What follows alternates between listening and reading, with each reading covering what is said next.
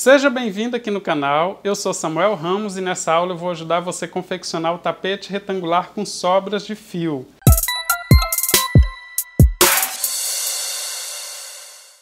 O meu tapete tem 42 centímetros de largura, 85 de comprimento, mas aqui no passo a passo eu ensino como fazer ele mais largo e mais comprido também.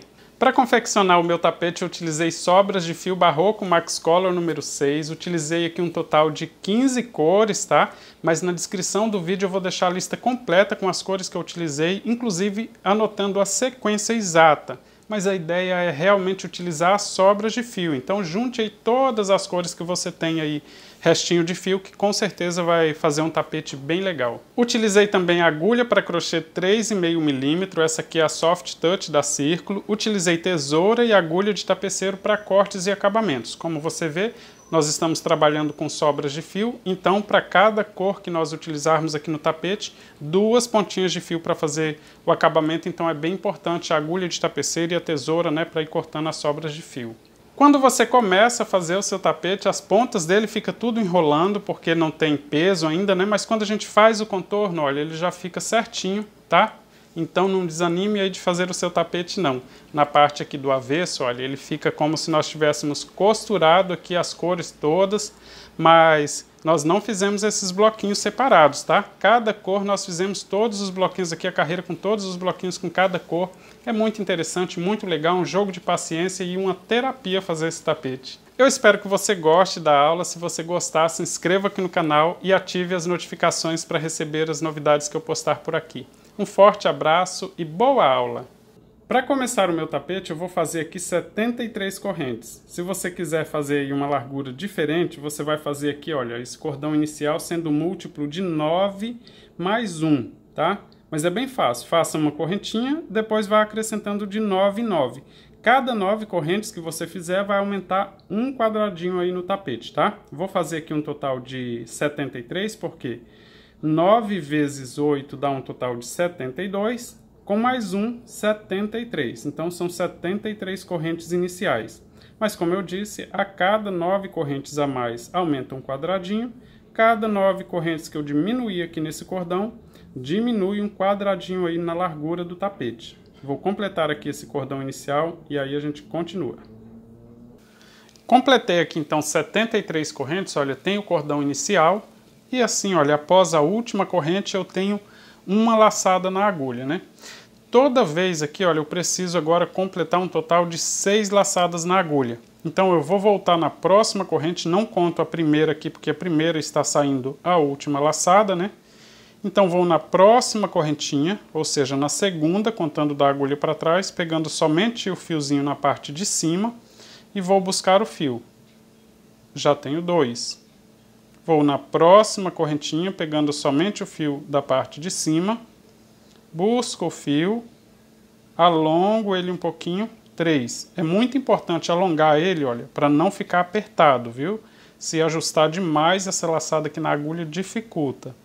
Vou na próxima, pegando somente a parte de cima, busco o fio e alongo um pouquinho, 4. Na próxima, 5, mais uma vez, 6. Toda vez eu preciso ficar assim com 6 laçadas na agulha. Agora eu vou buscar o fio e começar a passar de 2 em 2, olha. Pego o fio, passo em 2 laçadas de uma só vez. E alongo para poder não ficar difícil passar a próxima laçada, olha. Sobraram aqui 5, passei em 2. Busco o fio, passo em 2 laçadas. 1, 2 e alongo o fio. Busco o fio novamente, passo em 2 laçadas. Novamente busco o fio, passo em mais 2 laçadas. Agora que sobraram somente 2 laçadinhas na agulha, busco o fio e passo nas últimas 2. Veja que aqui em cima, olha, ficou como se fosse uma corrente. E aí essa laçada aqui após essa corrente aqui então. Tenho novamente uma laçada na agulha. Vou fazer novamente o mesmo procedimento até ficar com 6 laçadas na agulha. Mas aí eu não conto essa última aqui, olha, como não contamos a primeira corrente. Veja que cada laçadinha que eu fiz, olha, forma esse risquinho aqui na parte de cima. Então, eu vou pegar nesses risquinhos, olha, tem 1, 2, 3, 4. Vou pegar então aqui, no primeiro risquinho aqui da laçada eu pulo, vou no próximo, desse jeito. Busco o fio, alongo. Vou no próximo fiozinho aqui, pego a laçadinha, alongo, já tenho 3. Vou no próximo, alongo, 4. E vou no próximo, 5. Preciso de 6, então o próximo eu vou pegar na próxima corrente, olha. Tem que tomar o cuidado, olha, porque a correntinha que fica mais aparente é a que nós já utilizamos, olha. Ela fica bem aberta aqui porque nós já utilizamos, mas eu preciso fazer na próxima corrente, olha. Pegar na próxima e completar aqui então 6 laçadas na agulha. Agora eu vou fazer o mesmo procedimento, passar de 2 em 2, passo em 2, alongo o fio. Busco o fio novamente, passo em 2 laçadinhas e alongo. Busco o fio mais uma vez, passo em 2 laçadas e alongo. Vai ficando assim. No começo parece meio atrapalhado, mas é assim mesmo. Passo em 2 e finalmente em 2. Ficou desse jeito. Tenho uma laçada na agulha. Vamos repetir então, olha. Na primeira que eu nunca vou utilizar, do mesmo jeito que não utilizamos a primeira corrente, vou na próxima, ou seja, nesse próximo risquinho. Vou pegar, olha, deixa eu mostrar aqui novamente. Tá desse jeito. Tenho aqui bem aparente 4 risquinhos, olha, 1, 2, 3, 4. Não conto com esse último aqui, onde já está saindo essa laçadinha, porque aqui é como se eu já tivesse pegado ele e feito essa laçada. Então, vou no próximo, desse jeito aqui, e vou buscar o fio e fazer uma laçada. Alongo ela bem, não aperto muito, tá? Novamente no próximo, 3. Já tenho 3 na agulha. Vou no próximo, 4. Na próxima laçadinha, 5 fios na agulha, olha. E agora, não tem mais essas laçadinhas aqui, então eu vou pegar a próxima corrente. Como eu disse, a corrente que fica mais aparente é a que já foi utilizada. Então, sempre tomar esse cuidado para ir sempre na próxima, olha. Aqui. Pegar somente o fiozinho de cima, buscar e fazer uma laçada. Tenho novamente 6 laçadas na agulha. Agora é só passar de 2 em 2. 1, 2, 3, 4, 5. Se não passar 5 vezes assim é porque alguma coisa está errada, tá? Tem que ter 6 laçadas na agulha para passar essa quantidade. Veja que agora começou a ficar bem aparente aqui, olha, eu tenho 2 carreiras bem prontinhas aí, tá? Olha, bem certinha 2 carreiras. Preciso de um total de 4 carreiras dessa aqui, olha. Então vamos repetir. Pulo a primeira laçadinha, vou na próxima. Busco o fio. 1. No próximo, 2. Mais uma vez. 3. No próximo, 4. Contando com a inicial, já tenho 5. A 6ª laçadinha eu preciso buscar na próxima corrente. 6. Agora sim passo de 2 em 2. 1, 2, 3, 4, 5. Agora ele já está ficando em pezinho, olha, já está ficando direitinho. No começo parecia todo revirado aqui, agora já está ficando certinho. Olha. Já tenho 3 carreiras completinhas. Dá para ficar, elas ficam bem visíveis, olha. 3 carreiras completas e essa aqui está incompleta, olha. Então vou completar mais uma aqui. Alongo esse fio na agulha, vou na laçadinha e pego ele desse jeito. Agora fica bem fácil, olha. Eu tenho essa sequência com 4 risquinhos aqui, olha. 1, 2, 3, 4. É nessa mesma direção desses risquinhos que eu vou pegar sempre, tá? Veja aí, 4 sequências de risquinho. Então vamos lá, no primeiro faço a primeira laçada, no segundo, no terceiro e no quarto. Tenho 5 laçadas na agulha, preciso de 6, vou na próxima corrente, aqui. E busco o fio para fazer a sexta laçada. E agora passo de 2 em 2. 1, 2, 3, 4 e 5. Tenho agora, olha, um total de 4 carreiras prontas. Olha, 1, 2, 3, 4. É só contar aqui, olha. Esses fios que estão em cima. 1, 2, 3, 4. A última aqui, olha, a quinta carreira, ela não fica com esse mesmo aspecto dessas outras 4 aqui. Mas quando temos 4 carreiras desse jeito aqui, significa que está na hora da gente finalizar essa aqui para ficar com um total de 5 carreiras. Eu vou descer com ponto baixíssimo aqui na lateral pegando esses fiozinhos. Mas para não prender de uma vez só, olha, eu vou pegar do mesmo jeitinho o próximo fio aqui e vou fazer ponto baixíssimo. Só que se eu passar de uma vez só nos 2 fios desse jeito, vai ficar repuxando. Então, para não correr esse risco, eu vou fazer da seguinte forma. Tá aqui a laçadinha. Vou pegar aqui no próximo, olha, no próximo fiozinho. Vou buscar o fio e alongar um pouquinho antes de passar nesta laçadinha que já estava na agulha. Assim ele não fica repuxando. Se você preferir, pode passar de uma vez só, mas eu digo que assim melhora, viu? Olha o resultado final aqui. Busca o fio e alonga, e aí passa esse mesmo fio na laçadinha que já estava na agulha. Busca o fio na próxima laçadinha, alonga, e aí passa na que já estava na agulha. Já fiz 3, né? Olha, 1, 2, 3. No próximo, busco o fio, passo no que estava na agulha. 4. Agora sim eu faço nessa mesma corrente que nós utilizamos aqui da última vez, olha. Introduzo a agulha na mesma correntinha e finalizo com ponto baixíssimo. Tenho agora então as 5 carreiras formando esse primeiro quadradinho aqui, olha, o primeiro bloquinho no nosso tapete. Agora eu vou começar a fazer o próximo bloquinho. Tem uma laçada na agulha, né? Vou fazer nas correntes agora, olha, vou na próxima corrente, tem uma laçada já, vou completar 6. Vou na próxima corrente, busco o fio, 2 laçadas. Na próxima corrente, 3. Na próxima, 4. 5. Sempre pegando somente o fiozinho na parte de cima. Tenho novamente 6 laçadas na agulha, cada uma em uma correntinha. E vou passar de 2 em 2. 1, 2, 3, 4, 5.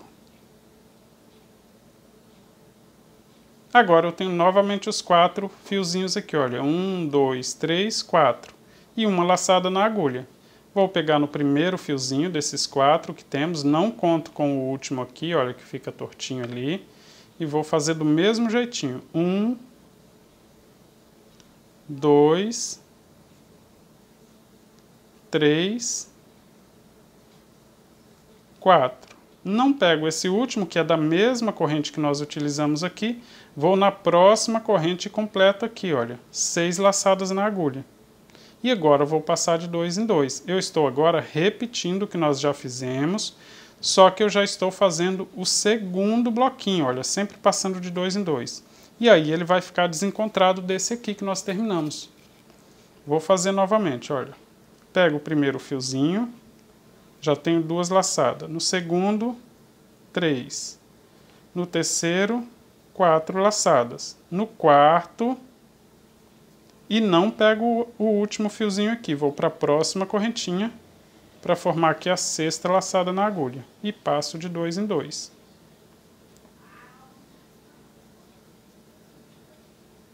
Veja que eu já estou começando a formar o segundo bloquinho. Vamos para o próximo. 1, 2, 3, 4, que são os 4 fiozinhos que nós estamos deixando aqui, olha. Esses 4 aqui, olha. 1, 2, 3, 4, né? Temos 4 risquinhos desse aqui no meio desse bloquinho.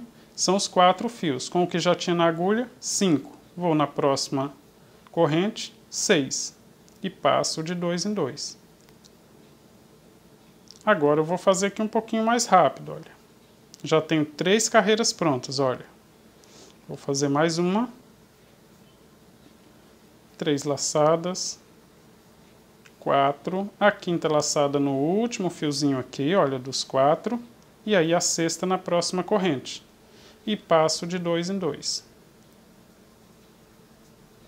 Tenho novamente 4 carreiras prontinhas, olha, 1, 2, 3, 4. Então vou descer com ponto baixíssimo. Pego no próximo fiozinho, desse jeito, dos 4, olha, que fica bem aparente. Vou buscar o fio alongar e passo o mesmo fio na laçada que já estava na agulha. E vou para o próximo.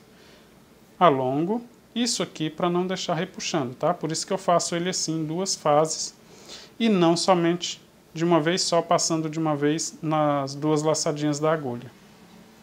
Vou no próximo, alongo e passo na que estava na agulha. E finalizo na mesma correntinha, busco e passo aqui finalizando com ponto baixíssimo. Tem então o segundo bloquinho, olha, ele fica cantinho com cantinho, desencontrando aqui desse primeiro bloquinho que nós fizemos. Agora eu vou seguir repetindo, olha, no próximo, para fazer o próximo bloquinho já tem uma laçada, vou na próxima corrente 2, na outra corrente 3, na outra 4, 5 e 6. E vou repetir tudo que eu fiz no segundo bloquinho. Agora eu vou seguir repetindo assim até chegar no final do cordão. Se você fizer tudo certinho, vai dar certo lá finalizar também com bloquinho na última correntinha, tá? Você fez múltiplo de 9 mais 1, né?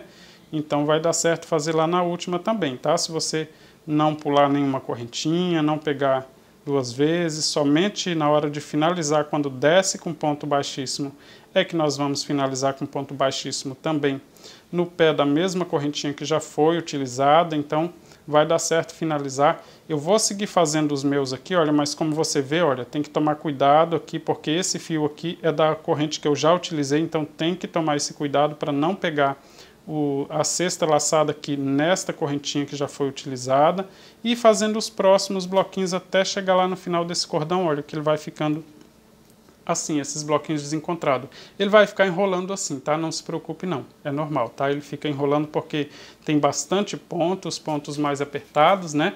E esse trabalho ainda tá levinho aqui, ele ainda fica enrolando, mas não se preocupe, é só seguir trabalhando até o final do cordão. Já estou chegando aqui no final do cordão, olha, fazendo os bloquinhos sempre do mesmo jeito. Então agora, para completar aqui a última carreira aqui, olha, vou pegar a última correntinha, fazer passando aqui de 2 em 2 até chegar ao final. Tenho aqui o último quadradinho também, olha, com 4 carreiras prontinhas, olha. 1, 2, 3, 4. Na 5ª carreira aqui ainda falta finalizar. Alongo um pouquinho e vou descer fazendo ponto baixíssimo aqui, passando sempre com cuidado para não repuxar, do mesmo jeitinho que nós fizemos lá com o primeiro e o segundo quadradinho, tá? Desse jeito aqui, puxa, alonga ele um pouquinho antes, olha, e aí passa na laçadinha que já está na agulha e finaliza na mesma correntinha que nós fizemos, então, pegamos aqui a última laçada. E aí finaliza aqui então o último quadradinho desse jeito. Alonga o fio e aí vou cortar, porque todas as carreiras, mesmo se eu for trabalhar com a mesma cor, eu preciso cortar o fio para começar lá no primeiro quadradinho. Essas 2 pontas de fio aqui, olha, eu vou dar só um nó para ela não ficar soltando e vou deixar aqui. Ele fica assim, tá? Bem enrolando mesmo, mas é desse jeito mesmo. Fiz aqui então 8 quadradinhos, olha. 1, 2, 3, 4, 5, 6, 7, 8. Porque o meu cordão inicial era múltiplo de 9 mais 1, 9 vezes 8. Para cada 9 correntinhas que eu fiz, eu formo então aqui um quadradinho na largura do meu tapete. A próxima carreira do trabalho eu vou começar aqui no primeiro bloquinho. Aqui está o último, né, com essas 2 pontas de fio. Eu vou começar aqui novamente do mesmo lado, então, no primeiro bloquinho. Eu vou trabalhar aqui com a cor 7136. Veja que em cima do primeiro bloquinho temos sempre assim, olha, contando as correntinhas aqui em cima. 1, 2, 3, 4, 5, né? As 5 correntinhas assim em cima do bloquinho aqui, olha. Vou pegar as duas primeiras, os 2 fiozinhos aqui que formam a primeira correntinha, olha. Dá pra ver elas bem aí, as 5, né? Vou deixar uma sobra de fio suficiente para que eu amarre essa ponta de fio depois. Vou buscar o fio, passar aqui dentro e vou prender com ponto baixo. Agora eu vou fazer 5 correntes para dar a altura aqui do primeiro bloquinho com essa cor. 1, 2, 3, 4, 5. Toda vez que eu for começar uma carreira de número par, teremos que fazer essas 5 correntes aqui após prender com ponto baixo, tá? Tem uma laçadinha na agulha. Então vou pular aqui a primeira correntinha, vou na próxima, do mesmo jeitinho que nós fizemos o primeiro bloquinho com fio amarelo, e vou descer, olha, pegando na próxima correntinha, já tenho 2 laçadas, na próxima tenho 3, na próxima 4, na próxima 5, só que eu não vou pegar aqui no ponto baixo, tá? Esse ponto baixo somente para prender mesmo o fio, então vou pegar no primeiro ponto alto do bloquinho, no mesmo lugar que eu prendi com ponto baixo, 6 laçadas. Não se esqueça que nós precisamos sempre trabalhar com 6 laçadas na agulha. E aí passo de 2 em 2 do mesmo jeitinho que nós já fizemos nos outros bloquinhos. Sempre dê uma conferida, tá? Se tem as 6 laçadas na agulha para não ficar errado. Então o primeiro fica desse jeito aqui, olha. Só que os pontos ficam bem fáceis de identificar, olha. 1, 2, 3, 4 fiozinhos, o quinto está aqui em cima, esse último eu não pego, então vou pegar os outros 4 do mesmo jeitinho. Busco no primeiro, tem 2 laçadas, no segundo fico com 3 laçadinhas, no terceiro fico com 4 laçadas, no quarto fico com 5 laçadas na agulha, e para fazer a sexta eu não tenho correntes, né, mas eu tenho os pontos aqui, olha, desse bloquinho. Então vou pegar aqui em cima do próximo bloquinho, do próximo ponto baixo aqui em cima do bloquinho, e vou buscar a sexta laçada, tenho novamente 6 laçadas na agulha. E agora só passar de 2 em 2. 1, 2, 3, 4, 5. Tá ficando assim, em cima desse primeiro bloquinho, eu estou fazendo o primeiro bloquinho com essa cor. Mais uma vez, tenho uma laçada na agulha, vou pegar os 4 fiozinhos aqui, olha. 1, 2, 3, 4, e assim eu completo 5 laçadas na agulha. A sexta laçada eu busco na base aqui, olha, no próximo ponto. E aí passo de 2 em 2. 1, 2, 3, 4, 5. Se tiver muito rápido o vídeo, se você estiver assistindo esse vídeo no smartphone, dê uma olhadinha aqui em cima tem 3 pontinhos. Se você clicar nesses 3 pontinhos, você consegue alterar a velocidade desse vídeo, tá? É claro que a minha voz vai ficar bem embaralhada, mas vai facilitar aí para você ver o vídeo também e ver ele numa velocidade um pouco mais lenta para fazer esses pontos aqui. Mas eu estou repetindo aqui esses pontos, por isso que eu estou fazendo com uma velocidade um pouquinho maior. Peguei novamente na laçadinha, olha, sempre nas 4 laçadas. Não se esqueça de alongar para ficar aqui com 6 laçadinhas na agulha, até a última, olha, 4. E aí o próximo, lembra que aqui no começo nós pegávamos aqui na correntinha, né, para fazer a sexta laçada? Aqui eu pego no ponto de base, olha, desse bloquinho que já existe aqui, pegando os 2 fiozinhos, eu busco ali e faço a sexta laçada. E aí passo de 2 em 2. Desse jeito. Veja que está ficando do mesmo jeitinho, olha, o bloquinho em cima desse bloquinho aqui. Mais uma vez, pegando no primeiro fiozinho, 1, no segundo, no terceiro e no quarto fiozinho. Tenho 5 laçadas, a sexta laçada eu busco no último ponto baixo de base aqui, olha. Tenho 6 laçadas na agulha e passo de 2 em 2. Quando completar, viu que eu peguei ali o último ponto de base ali do bloquinho, não foi? Olha, o último ponto que estava aqui em cima do bloquinho eu terminei de prender. Então já tenho aqui 4 carreiras prontas, olha. 1, 2, 3, 4. E aí eu vou descer com ponto baixíssimo aqui, na lateral, pegando do mesmo jeitinho. Pego no primeiro fiozinho dos 4 que temos aí, olha. Puxo, alongo e passo na laçadinha que já estava na agulha. Busco no próximo, busco o fiozinho alongo, passo no que já estava na agulha. Busco no próximo, alongo, passo no que já estava na agulha. O último, quarto aqui, busco, alongo e passo no que já estava na agulha. E vou finalizar no mesmo lugar aqui, olha, tá? No mesmo lugar desse ponto aqui, eu vou prender com um ponto baixíssimo aqui no mesmo lugar. Agora eu vou pegar na lateral desse mesmo bloquinho amarelo. Veja que eu tenho os 4 fiozinhos aqui, olha. 1, 2, 3, 4, né? Eles ficam bem aparentes aí. E eu vou trabalhar aqui, olha, pegando o fiozinho assim, tá? Desse jeito. Vou continuar fazendo esse bloquinho aqui para lá. Então, tenho aqui uma laçada na agulha. E eu vou trabalhar agora pegando o próximo fiozinho aqui, olha. O próximo fiozinho. Vou buscar o fio e alongar. Tenho 2 laçadas. Vou no próximo. Já estou começando o segundo bloquinho, tá? 3. Vou no próximo. 4 laçadas na agulha. No próximo.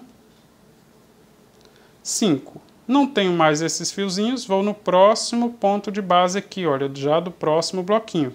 Veja que aqui em cima tenho 1, 2, 3, 4, 5. Vou pegar aqui no primeiro, olha. Dentro do primeiro, vou buscar mais uma laçada, 6. E vou passar de 2 em 2. 1, 2, 3, 4, 5. Agora eu vou continuar, olha. No primeiro aqui, não posso deixar ele para trás, tá? Ele fica um pouquinho mais embolado, mas não posso pular nenhum. Vou pegar ele, já tenho 2, vou no segundo, no terceiro e no quarto. Tenho 5 laçadas na agulha. A 6ª laçada eu pego no próximo ponto. Esse aqui não alonga muito assim, tá? Senão fica muito feio esse ponto baixo aqui. Ele tem que estar mais ou menos da mesma altura dos outros. E aí você passa de 2 em 2. Agora ele vai puxar aqui um pouquinho para ajustar esse bloquinho aqui em cima do próximo, olha. Vai começar a ficar agora o próximo quadradinho já em cima do próximo bloquinho aqui, olha. Vamos fazer mais uma carreira. Passo no primeiro fiozinho, no segundo, no terceiro, no quarto, já tenho 5 laçadas, a 6ª em cima do próximo ponto, olha. 6 laçadas e passo de 2 em 2.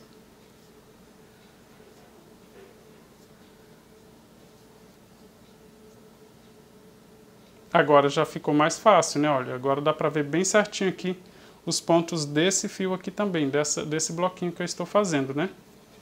Vou completar ele aqui então, sempre do mesmo jeito. 1, 2, 3, 4, tenho 5 laçadas, vou em cima do próximo ponto baixo, 6, e passo de 2 em 2.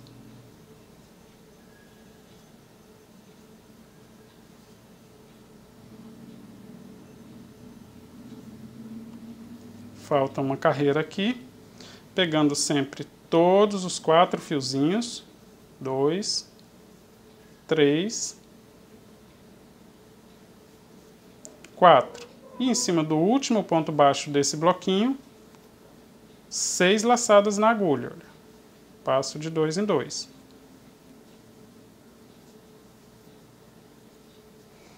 Fiz até o último, significa que eu tenho 4 carreiras prontas, olha. 1, 2, 3, 4. Aqui na 5ª carreira falta eu finalizar. Mas aqui, olha, você consegue contar com esses fiozinhos. 1, 2, 3, 4. Aqui na 5ª carreira os fiozinhos estão soltos ainda. E eu vou descer, então, fazendo ponto baixíssimo. Alongo esse fio, pego no primeiro, busco e alongo e passo na laçada que já estava na agulha. Vou descendo com ponto baixíssimo, então, em direção a base aqui desse bloquinho que eu terminei de fazer.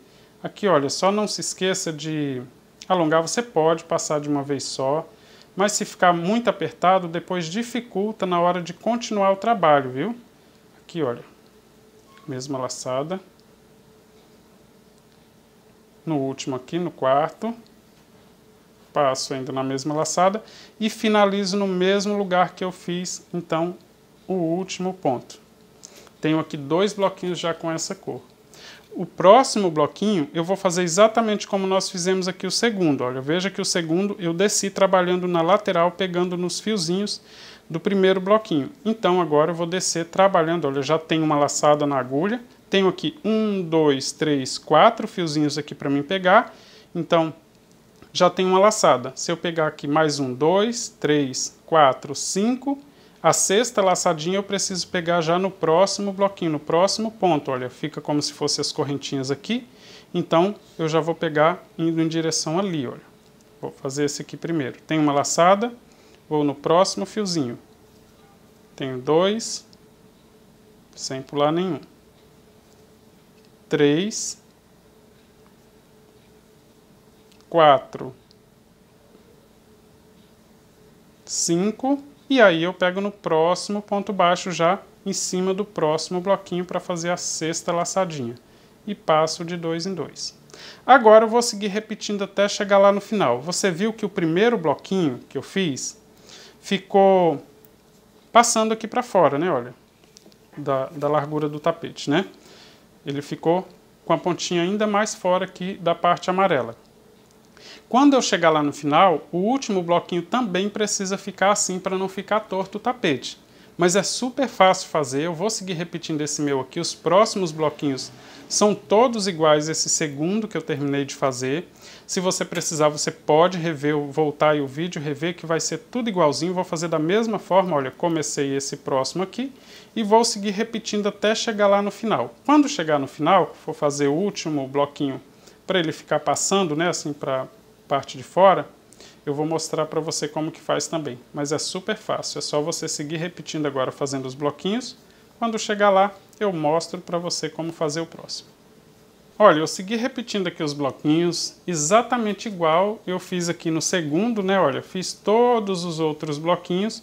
Já tenho aqui um total de 8 bloquinhos novamente, mas ele fica, olha, na parte de dentro. E eu preciso fazer um bloquinho a mais para ficar exatamente igual aqui, olha, na parte de fora, tá? Então aqui, olha, nesse último bloquinho, eu desci fazendo ponto baixíssimo, vou fazer ponto baixíssimo aqui no pé do mesmo ponto que eu fiz a última carreira, vou alongar esse fio, vou descer trabalhando aqui na lateral do último bloquinho, exatamente igual nós fizemos aqui, na lateral do penúltimo.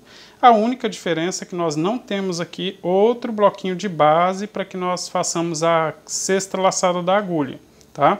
Mas eu tenho uma laçada, vou pegar aqui no próximo 2, do mesmo jeitinho, olha, 3, 4, aqui no último fiozinho 5, e aí para fazer a 6ª laçada, vou pegar aqui na última correntinha, na mesma correntinha que nós finalizamos aqui a carreira anterior, olha. Vou pegar aqui e fazer aqui a 6ª laçada. Tenho 6 laçadas na agulha. E vou voltar de 2 em 2. Sempre precisamos de 6 laçadas na agulha, né? No próximo, então, não temos um ponto baixo, né? E nem correntinha mais para fazer a próxima laçada. Tenho uma laçada na agulha. Vou pegar aqui o próximo, olha, na direção desse primeiro fiozinho. 2, 3, 4, 5, né, no quarto fiozinho. E aqui, olha, agora sim eu vou utilizar esse último fio aqui para pegar, olha, pegando os últimos 2 fiozinhos ali para fazer mais uma laçada, desse jeito. 6 laçadas na agulha, vou passar de 2 em 2. 1, 2, 3, 4, 5. Novamente, pego no primeiro fiozinho, faço a 2ª laçada, no segundo faço a 3ª laçada, no terceiro faço a 4ª laçadinha, No quarto eu faço a quinta laçada e aí eu pego o último fiozinho, olha, os dois últimos, embaixo da carreira anterior e faço a sexta laçada, desse jeito. E aí passo de 2 em 2. 1, 2, 3, 4 e 5, passando de 2 em 2. Aqui, olha, a primeira laçada já tem aqui, a segunda eu pego aqui, a terceira, a quarta, a quinta aqui nessa última laçadinha das 4 que nós estamos fazendo aqui, e a sexta laçada eu pego aqui, olha, no pé desta mesma correntinha, tá? Vou fazer aqui mais uma vez. E aí eu já estou fazendo um bloquinho fora, passando, olha. Fiz a segunda laçada, a terceira no segundo risquinho aqui, olha, na direção do segundo risquinho faço a terceira laçada, a quarta laçada na direção aqui do terceiro risquinho, a quinta laçada na direção do quarto risquinho. Veja que sobrou o último fio da carreira anterior. Então eu pego no pé dele aqui, ó, pegando 2 fiozinhos lá na parte de baixo desse mesmo ponto, alongo, faço a sexta laçada. E aí passo de 2 em 2. Eu preciso aqui completar a mesma quantidade de carreiras, né? Ou seja, 4 carreiras prontinhas aqui. Já tenho 1, 2, 3, olha, com esses 4 risquinhos. Vou fazer mais uma. 3, 4, olha, vou pegar aqui 5 e no último aqui 6. E vou passar de 2 em 2 e aí já temos aqui então um total de 4 carreiras prontinhas e agora eu vou descer com ponto baixíssimo, olha, veja. Vou descer com ponto baixíssimo exatamente como nós fizemos com os outros. Passo e alongo, passo na laçada que já está na agulha. Busco o fio e alongo, passo no que já está na agulha.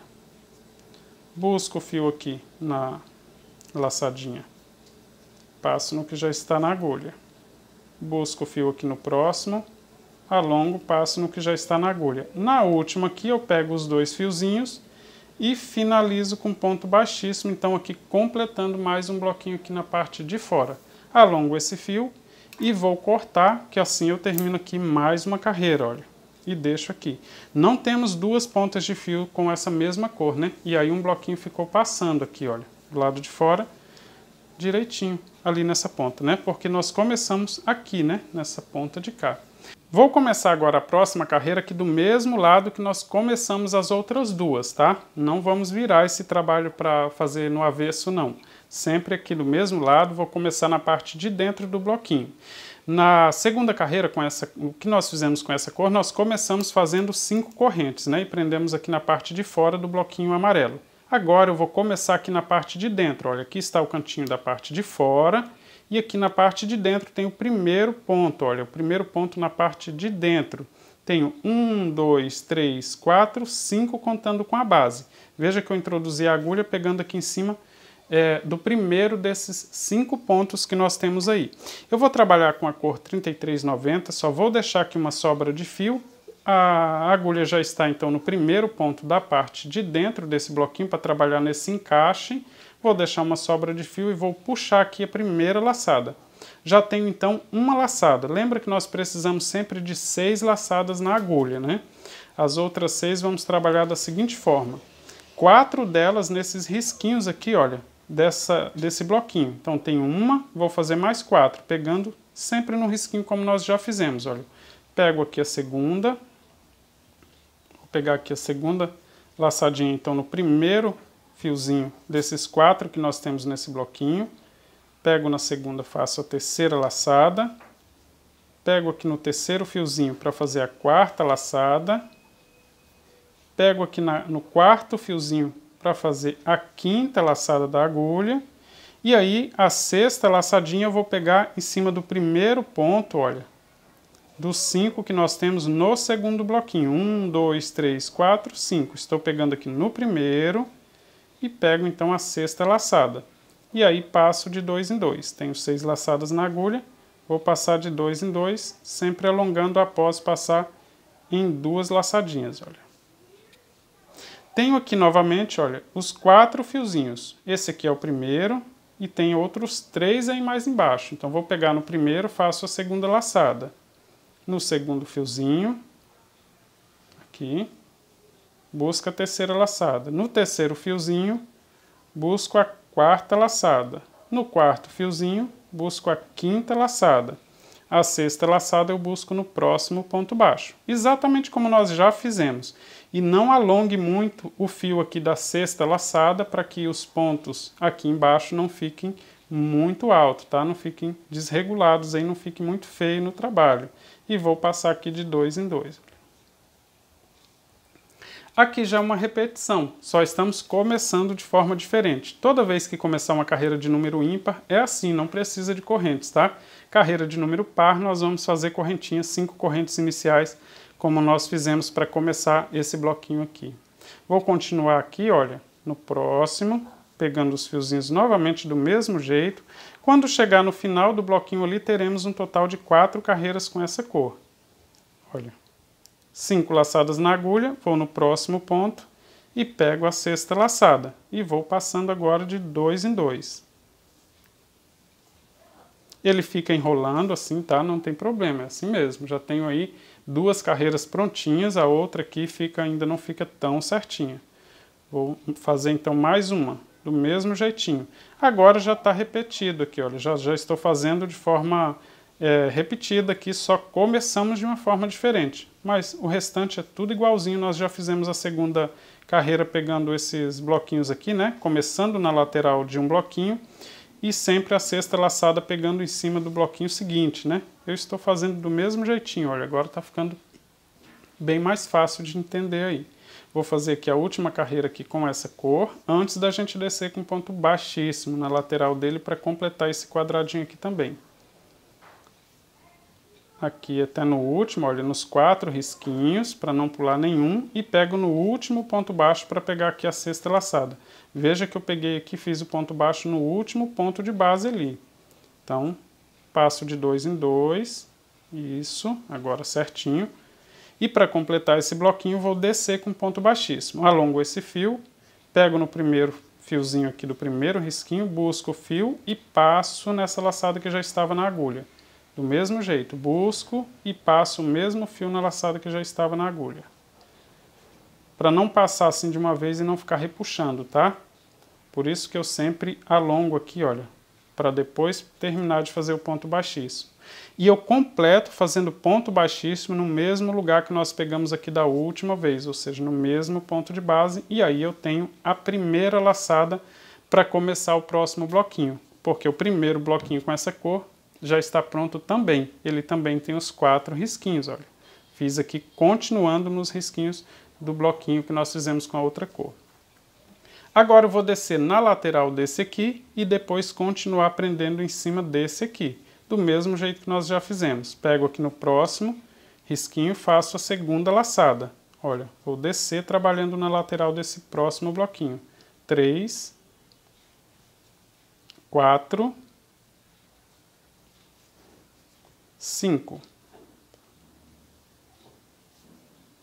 E a sexta laçada eu pego em cima do próximo ponto baixo, já do próximo bloquinho. Opa, escapou. Vamos lá, 6 laçadas. Na agulha, passo de 2 em 2. 1, 2, 3, 4, 5 vezes. A primeira carreira fica sempre mais bagunçada assim, né? Mas quando a gente faz a segunda carreira, olha, pegando todos os fiozinhos novamente, aí ele já vai ficar retinho. É só lembrar de quando pegar aqui, olha, buscar o fio e alongar, tá? Não deixa ele muito preso ali na agulha, não. Alonga ele um pouquinho. E aí o último aqui você não alonga tanto, para que o ponto fique bem ajustado lá. E passa de 2 em 2.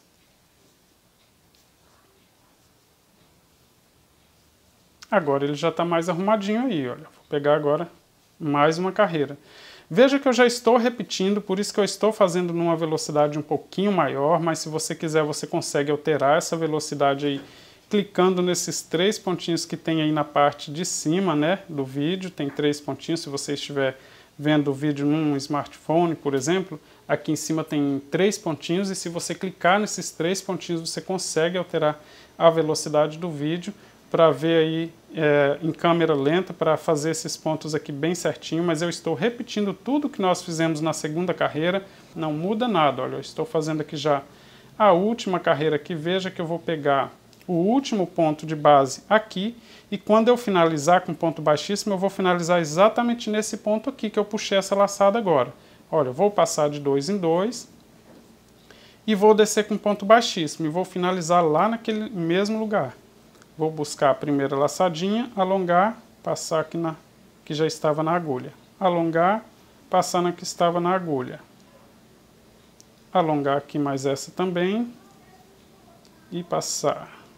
Agora no último fiozinho aqui, passar nessa que estava na agulha e finalizar aqui, olha, com ponto baixíssimo no pé dessa mesma laçada que nós fizemos ali. Eu já tenho aqui o segundo bloquinho pronto. Agora eu vou seguir repetindo até chegar no final. Carreira de número ímpar, nós teremos um total de 8 bloquinhos. Isso se você estiver fazendo na mesma quantidade, né? Então, carreira de número ímpar vai ficar sempre igualzinho. Olha, começou na mesma direção dos bloquinhos que eu fiz com a cor amarela e vai terminar aqui também. Ele não vai terminar passando como nós fizemos aqui com essa segunda carreira, tá? Mas eu mostro para você como finalizar essa carreira e começar a próxima também. Aqui é só seguir repetindo agora até chegar lá no final. Fiz aqui até chegar no final da carreira, olha. Então, na mesma direção do último bloquinho que eu fiz, a carreira de número 1, tá? E aí finalizo aqui então com ponto baixíssimo, vou alongar esse fio e cortar, fica aqui mesmo, tá? Não faço esse aqui passando como nós fizemos com a segunda carreira. Ela vai ficar exatamente como a carreira de número 1. Eu vou começar a próxima carreira agora com outra cor e dessa vez, olha, carreira de número par, nós vamos começar fazendo correntes. Temos aqui, olha, 1, 2, 3, 4, 5 pontos em cima do primeiro bloquinho, então vou pegar aqui no primeiro ponto aqui, fica logo após o bloquinho que nós fizemos aqui na segunda carreira, olha. Então peguei aqui, vou deixar uma sobra de fio na mão, vou prender com ponto baixo, mas é exatamente igual o que nós fizemos aqui na segunda carreira, tá? Prendo com ponto baixo e vou fazer 5 correntes. 2, 3, 4, 5. Tem uma laçada na agulha. Eu vou descer pegando agora nas outras correntes. Pulo a primeira, porque essa laçada já sai da primeira. Pego na segunda para fazer aqui a segunda laçada. Olha, pegando somente o fio na parte de cima. Na terceira corrente. Na quarta. E na quinta corrente, 5 laçadas na agulha. A sexta laçada nós precisamos pegar no mesmo ponto que nós prendemos aqui com ponto baixo, tá? Então pego aqui no mesmo ponto e faço a sexta laçada. Tenho 6 laçadas na agulha, vou passar de 2 em 2 e agora é só seguir repetindo, porque agora é exatamente igual ao que nós fizemos. Nós estamos aqui em cima do primeiro bloquinho que eu fiz com a cor 3390 e eu vou seguir agora fazendo em cima de todos os pontos. Pegar aqui os 4 fiozinhos, 2, 3, 4, tenho 5 laçadas na agulha, vou no próximo ponto e busco o fio para fazer a sexta laçada. E aí vou passar de 2 em 2. Agora, olha, se você tiver alguma dúvida, você pode rever a segunda carreira, porque é exatamente igual. Esse bloquinho aqui está começando, olha, ele fica na mesma direção do que nós fizemos a segunda carreira, inclusive, olha, vai ficar exatamente igual. Teremos lá também no final, teremos um bloquinho passando, então a forma correta de começar carreira de número par é sempre com 5 correntinhas, sempre da mesma forma. Você vai seguir repetindo aí agora até atingir o comprimento que você precisa. Pode utilizar aí as cores aleatórias, aí, utilizando os restos de fios que você tem, que com certeza seu tapete vai ficar bem bonito.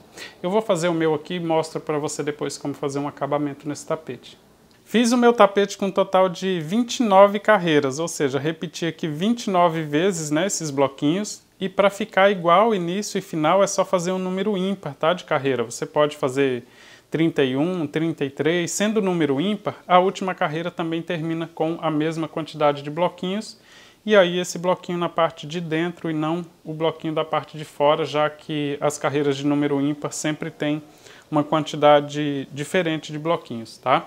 Fiz aqui, olha, um total de 29 carreiras no meu trabalho. Na parte de trás fica essas pontas de fio, olha. Tem duas maneiras aqui de você finalizar. Você pode amarrar essas pontas de fio simplesmente dando nó nelas aqui, ó, juntando de duas em duas, né? Já que o início e o final de uma carreira coincide. E do outro lado, não, elas não ficam juntinhas, fica sempre uma na parte de dentro, uma na parte de fora.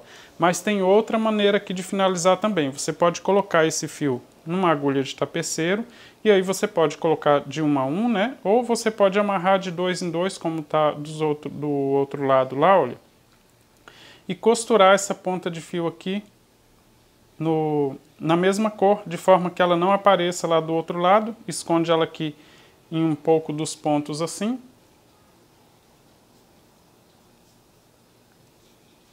Ajusta bem ele ali, olha, divide em dois. Essa parte aqui fica totalmente na parte de baixo do tapete, olha. Divide em dois, separa aqui bem, olha, passa, tira uma dessas perninhas de fio da agulha. A que sobrar você passa novamente em um dos fiozinhos, aí pode tirar totalmente da agulha. E aí dá 2 ou 3 nó aqui, olha, que não fica volumoso para cortar as sobras. Dá um pouquinho mais de trabalho, mas o acabamento fica melhor, tá? Finalizando assim com a agulha de tapeceiro, você pode amarrar todas as pontas de fio e aí cortar a sobra. Eu vou fazer assim com todas as pontinhas de fio, tá? Para não ficar aparecendo aqui no final do tapete. Mas eu vou ensinar aqui para você agora como fazer um acabamento, já que as pontinhas aqui também, olha, as pontinhas dos bloquinhos ficam ainda levantando, né? Agora nós vamos fazer um contorno e o ideal é que você procure uma cor neutra que você não tenha utilizado aqui ou uma cor que fique assim, olha, na parte de dentro, que não fique na parte de fora para não ficar misturando quando chegar nesse bloquinho aqui, tá? Eu vou escolher uma cor, por exemplo, vou escolher essa aqui, olha, o verde, para não ficar, ó, quando eu contornar aqui, ele não ficar contornando, por exemplo, se eu escolhesse o lilás, quando fosse contornar na parte do lilás, ia misturar aqui o bloquinho, né, e não aparecer o contorno. Então eu vou escolher uma das cores que eu usei aqui na parte de dentro, olha, ou eu utilizo uma cor totalmente neutra, assim o acabamento fica bem legal. Vou começar o contorno, olha, pegando um bloquinho, vou pular o primeiro ponto baixo de um bloquinho, vou no segundo, assim eu deixo um sobrando aqui para me finalizar, tá? Nunca comece aqui na pontinha, porque senão a pontinha vai ficar diferente quando finalizar aqui a volta. Você pode começar também aqui no terceiro, não tem problema. Vou começar aqui no segundo e vou prender com ponto baixo. Agora eu vou fazer ponto baixo no próximo ponto, vou fazer até o penúltimo, tá? Ponto baixo dessa cor. Olha, esse aqui é o penúltimo, no último eu não faço ponto baixo, tá? Prendi com ponto baixo, fiz mais um, dois, no último não fiz, também pulei o primeiro. Já vou para a próxima cor. Na próxima cor eu vou pular o primeiro ponto aqui também, porque se eu fizer o último aqui e o primeiro aqui, ele vai ficar formando ondulação aqui, tá? Então já vou pular para o próximo, tá? Da outra cor. E vou seguir com ponto baixo em todos os pontos aqui, olha. Um ponto baixo para cada ponto da carreira, para cada ponto baixo aqui da carreira da cor seguinte. Agora eu vou fazer até o último, olha. Chegando aqui no último, desse lado, do que fica aqui na parte de dentro aqui, eu vou fazer duas correntinhas e aí agora começo na parte de fora. Agora eu não pulo mais, tá? Só pulei o primeiro aqui para eu finalizar a volta e o acabamento aqui ficar perfeito. Já no próximo, olha, depois de fazer duas correntinhas, então eu já pego o primeiro da ponta de lá, olha. Assim, esse contorno aqui, a pontinha, fica bem alinhada. Se eu deixar para fazer essas duas correntes depois que eu fizer o ponto baixo aqui, a pontinha vai ficar sempre torta para a parte de dentro. Então agora aqui, olha, na parte de dentro, eu vou seguir novamente até o penúltimo, ou seja, até esse aqui. Então fiz 1, 2, 3, 4. Não faço 5 pontos baixos aqui, tá? Olha. Agora eu vou para a próxima cor, vou pular o primeiro ponto baixo, vou no próximo. É só ir na direção dos risquinhos, olha. Um ponto baixo, aqui já na próxima cor. No próximo risquinho, 2. No próximo risquinho, 3. E no próximo risquinho, 4. Fiz 4 pontos baixos, vou fazer agora as 2 correntinhas para fazer o contorno, né? A pontinha aqui do bloquinho. 2 correntinhas, vou para outra lateral. Faço no primeiro, 1, 2, 3, 4. Como chegamos na ponta do tapete, onde nós vamos passar direto para outra pontinha, então eu vou passar direto também. Não vou pular o último e o primeiro desse bloquinho. Só quando for fazer esse contorno assim, olha, esse pico na parte de dentro, que eu vou pular o último ponto baixo da lateral que eu estiver fazendo e o primeiro. Assim eu faço sempre, olha, como se ele fosse fechando aqui no meio, tá? Senão ele vai ficar repuxando. Veja, quando eu vou contornando aqui com um ponto baixo, né, e não fazendo aqui no último e no primeiro do bloquinho seguinte, ele já vai ficando direitinho aí na parte reta. Se eu colocar em cima aqui, olha, do piso, né, ele já vai ficando direitinho, já não vai mais ficar levantando aqui a pontinha do tapete. Aqui, olha, na parte retinha aqui, para fazer o contorno no cantinho, nas pontas do tapete, né, então eu vou passar direto em todos os pontos. Olha, eu fiz 5, vou fazer no próximo agora, na próxima cor. 1, 2, 3, 4, 5. Olha. E aí faço 2 correntinhas para fazer o biquinho aqui desse bloquinho e vou para a próxima lateral. Agora somente 4, porque nós temos essa cava aqui para fazer, né, olha. Então, vou começar. 1,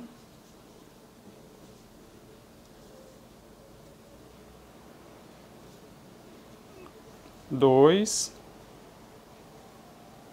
Quando não tiver os pontos baixos assim é fácil, olha, 3, 4. Aqui é facinho porque tem os pontos baixos, né, 4, olha, eu vou pular o último.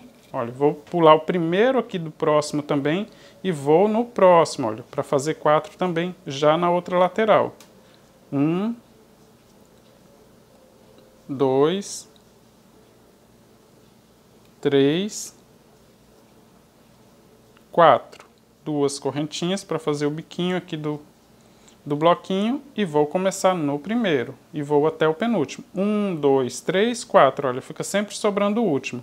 E pulo aqui o primeiro. Aí faço 1, 2, 3, 4, tá? Só seguir contornando assim por toda a volta, daí esses biquinhos aqui, olha, já não vão mais ficar levantando, eles já vão ficar certinho, vão ficar bem retinho aí no tapete. Eu vou contornar aqui por toda a volta, eu mostro para você como finalizar aqui fazendo o último biquinho aqui nesse bloquinho que nós começamos pulando o primeiro, né? Deixei o último aqui justamente para que a gente finalize e não fique diferente dos outros. Vou contornar o meu aqui por toda a volta e mostro para você como finalizar. Já estou chegando aqui no final da volta, olha, eu vou fazer agora o ponto baixo naquele ponto que eu pulei, né? No início aqui, olha, dessa primeira lateral. E aqui, se você for continuar com a mesma cor, é só você finalizar com um ponto baixíssimo aqui no primeiro ponto de base. Como eu vou fazer com uma cor diferente, eu vou finalizar aqui com agulha de tapeceiro, então eu só alonguei aqui o fio, vou cortar. Essa mesma maneira que eu vou finalizar aqui, é a que eu vou utilizar também para finalizar a volta com a próxima cor, tá? Então, eu vou mostrar aqui como que eu faço e aí na próxima... quando trabalhar com a próxima cor, você vai finalizar exatamente igual. Vou pular o primeiro ponto baixo, vou em cima do segundo ponto, olha, pegando de trás para frente os 2 fiozinhos na parte de cima. Passo de trás para frente, então, ajusto esse fio todinho aqui em cima do ponto. Passo agora no último ponto baixo que nós fizemos nesta volta. E em seguida passo em cima do primeiro ponto baixo, esse que eu pulei, olha, para passar a agulha pegando no segundo ponto. E aí passo o fio todo para a parte de trás. Em cima desse ponto vai ficar exatamente igual todos os outros pontos. Então, em cada lateral nós temos 4 pontos baixos. Olha, 1, 2, 3, 4. E as 2 correntinhas na pontinha, certo? Aqui na parte de trás temos a outra ponta de fio. Então, aqui é só amarrar bem as 2 pontas de fio. Inclusive, eu já finalizei todas as pontas de fio que nós tínhamos aqui no trabalho, tá? Eu amarrei uma por uma, dividindo com a agulha de tapeceiro, mas essa aqui eu vou finalizar dando 3 nó aqui, olha, juntando as 2 pontas e cortar a sobra de fio aqui, porque nós temos as 2 pontas da mesma cor, isso aqui na parte de trás do trabalho. tá? Eu vou fazer agora a próxima volta já com uma cor diferente, tá? Dessa daqui, para dar um destaque aqui nesse acabamento, mas você pode utilizar qualquer uma das outras cores, olha, porque agora com essa volta, né, ele separa já as cores, então você pode inclusive utilizar uma das cores que você utilizou aqui durante a confecção do tapete, e a ideia aqui é realmente utilizar sobras de fios. Em cada lateral aqui nos bloquinhos nós temos 4 pontos baixos, né, independente da cor, sempre mudando de cor, 4, 4, olha, 4 em cada lateral, e na ponta do tapete nós temos um total de 10 pontos baixos, 1, 2, 3, 4, 5 numa cor e 5 pontos baixos na outra, isso antes de chegar nas correntinhas de espaço que separa aqui as pontinhas do tapete, né? Eu vou começar aqui, olha, do mesmo jeito que nós começamos com a cor anterior, vou prender aqui com ponto baixo, pulando um pontinho aqui, tá? Olha, vou pular após as correntinhas aqui da ponta, então vou pular o primeiro ponto, começar no segundo, que assim quando eu completar a volta eu faço ponto baixo nesse ponto e finalizo com a agulha de tapeceiro exatamente como nós terminamos de fazer. Vou deixar aqui uma sobra de fio, suficiente para que eu faça o acabamento no final. Prendi aqui com ponto baixo aqui nesse primeiro ponto, pegando somente o fiozinho de trás. Vou no próximo ponto, também pegando somente o fiozinho da parte de trás, olha, e vou prender com ponto baixo aqui. Esse aqui já é o segundo ponto baixo, então pulei o primeiro, né? Temos 4, pulei o primeiro, fiz um ponto baixo no segundo, fiz ponto baixo no terceiro, sobrou o quarto. Vou para a próxima lateral, pulo o primeiro, faço ponto baixo no segundo, pegando somente o fiozinho de trás para ficar um detalhe aqui, tá? O terceiro, olha, faço o segundo aqui na outra lateral e o terceiro. Pronto, cheguei agora nas duas correntinhas de espaço novamente porque eu pulei o primeiro aqui, olha. Pulei o primeiro, fiz no segundo e no terceiro, sobrou o quarto. Na lateral seguinte, pulei um, fiz 3 e aí, olha, cheguei nas correntinhas de espaço. Na correntinha de espaço eu vou fazer um ponto baixo dentro da correntinha, fazer 2 correntes de espaço e novamente ponto baixo no mesmo lugar, ou seja, na mesma alcinha de 2 correntes que nós temos aqui na pontinha, formando o detalhe aqui do trabalho. Agora vamos continuar nessa lateral, desde o primeiro ponto vamos fazer somente 3 pontos baixos, tá? Para sobrar o último. 1, 2, 3. E você viu que eu peguei somente o fiozinho na parte de trás, né? Na lateral seguinte, vou pular o primeiro e vou fazer 3 também, que aí chega lá na próxima alcinha. 1,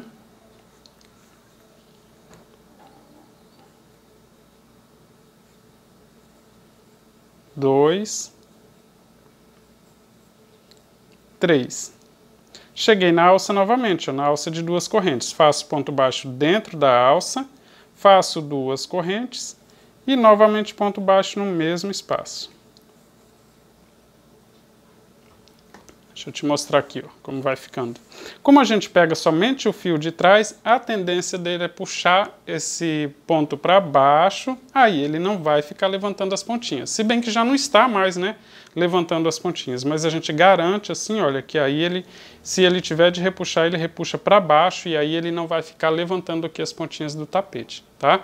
Se você não quiser acabar com o detalhe aqui na ponta, olha, quando chegar aqui no espaço das 2 correntinhas, você faça o seguinte, chegou aqui no espaço de 2 correntes, faça um ponto baixo na primeira correntinha, 2 correntinhas de espaço, ponto baixo na segunda correntinha, olha, pegando somente o fiozinho de trás, assim não corta, né, não quebra aqui o contorno que nós fizemos com a cor anterior.